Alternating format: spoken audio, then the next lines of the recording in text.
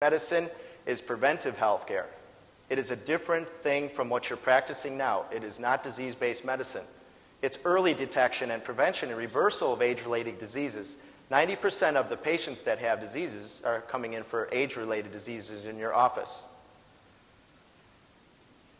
And the paradigm shift is in establishing that age-related diseases, if you let them go and you treated them when they're diseases, the patients don't want that.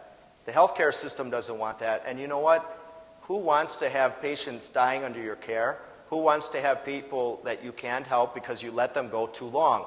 It's not very fun. As a practicing doctor, I would not like to have to tell the patient there's nothing I can do except for have you get surgery to remove the top of your hip bone. So we're going to saw this bone off.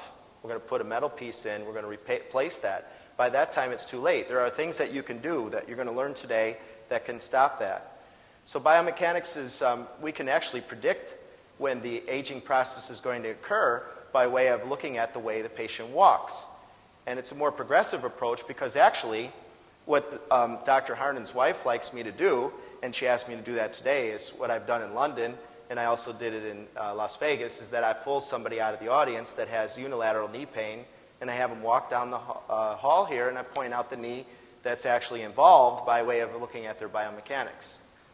Now, I think that if you're really interested in helping people, and if you really believe in what I'm telling you, that what you can do in your office is just let people walk back and forth in your hallway once or twice with their shoes off, and after a while, it's like this.